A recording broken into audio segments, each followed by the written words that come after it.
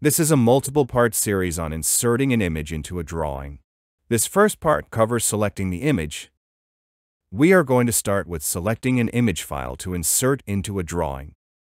To begin, we need to either start a new custom drawing or open a template file. I am going to open a template file from the startup screen by clicking on 8.5 by 11 at 1 inch equals 20 feet in a portrait orientation. Here's my 8.5 by 11 inch sheet of paper at a 1:20 scale. This is a template, so we already have different layers set up with their color assignments, line styles, widths, and scales. We can draw right on top of this new paper, or we can insert an image and design on top of the image. You can open the Insert Image command from the Draw menu, or by clicking on the toolbar icon. This opens the Image Insertion dialog box to allow you to locate the image to insert into the drawing. Change to the folder where the image is located and click on the file name. The program will allow you to insert JPEG, bitmaps, PNG, TIFF images, or PDF files. If inserting a PDF file, choose the middle Load Image from PDF option. You will need to select a dots per inch value for the image. Do this by selecting a value from the Image DPI drop-down box. The higher the DPI, the higher the quality and size of the image. The lower the DPI, the lower the quality and size of the image. If the DPI is too high, it can cause instability in the program and slower response times.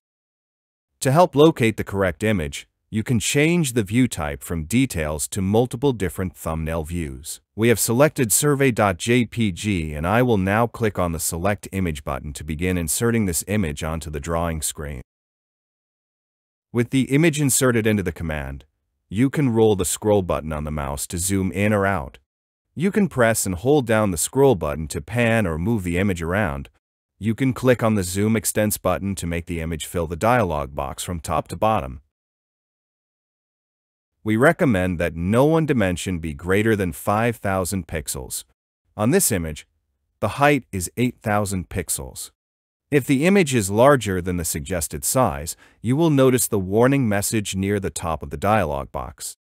You can click on the button for more information, but basically the size of the image will need to be reduced, or it could drastically slow the program down or make the drawing become unstable. To change the size of the image, click on the Resize button. You can type a value in the text box. Click on the up or down arrows, or click on the slider bar and drag it to the desired setting to adjust the percentage. You can also click in either the width or height text boxes. Enter a new value for the pixels and press the Enter key on the keyboard. Once the image is set to the correct value, click on the Apply button to adjust the image. In this case, we are going to click on the Cancel button, because we may be able to lower the pixels by cropping the image. First, let's rotate the image by clicking on either the counterclockwise or clockwise buttons. To crop the image, click on the Crop button. Click on a blue selection handle. Hold down the left mouse button and drag the handle to a new location. Release the handle once it is in the desired location. We are basically getting rid of portions of the image that are not required for this design. Once you have adjusted the cropping area, click on the Apply button to crop the image. Notice that the warning message no longer appears, and the image has been reduced to less than 5,000 pixels for the height. If it was still larger than 5,000 pixels, we would need to resize the image.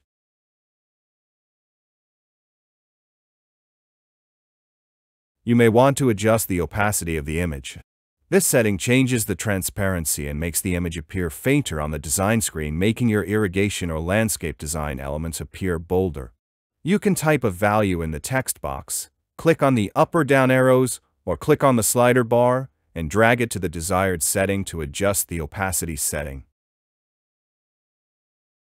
Now that we have made changes to the image, we must save it before it can be inserted into the drawing. Click on the Save Changes button and choose the location on your computer and change the file name if necessary. I'm going to save this as Survey 2, and now you can see that the file name is Survey 2. You can insert an image as either a background image or a floating image. A background image is typically a stationary image such as a plot plan or survey drawing that you will either design on top of or trace over. A floating image is typically an image you will move around on the design screen, such as a company logo, a picture of plant material, or possibly a signature to go with a license seal. If you select a floating image, you will need to enter the desired width for the image for the program to scale the image to the correct size during placement. You can always resize the image once it is on the design screen using the Scale command from the Edit menu.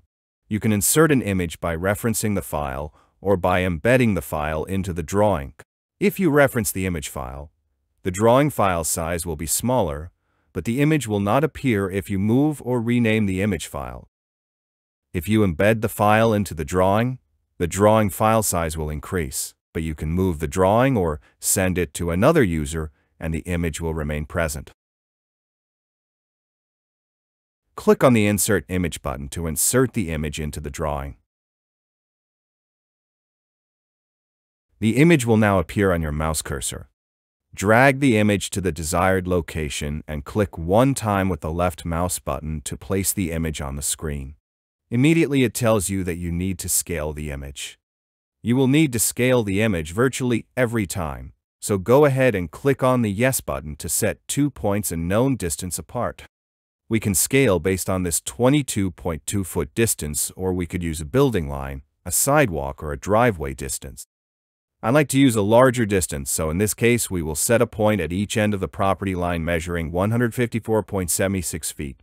It's telling me that the distance is X feet.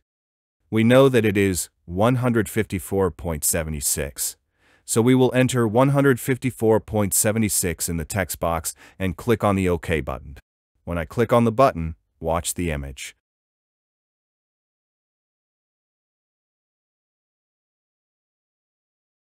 It gets bigger and scales to the proper size. So, we are now ready to begin designing. We can either trace over this image and then turn it off, or we can design directly on top of this image. The image is automatically placed on the background image layer, and the layer will be locked to prevent you from moving the image during the design process. If this was a floating image, the image would have been inserted to the current drawing layer.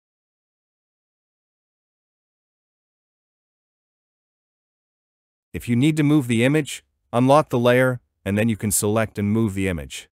Before you begin designing, we highly recommend that you lock the layer so you do not move the image during the design process. Once you have traced over the image and you no longer need it because you have a nice, crisp line drawing, click on the light bulb to turn the image off.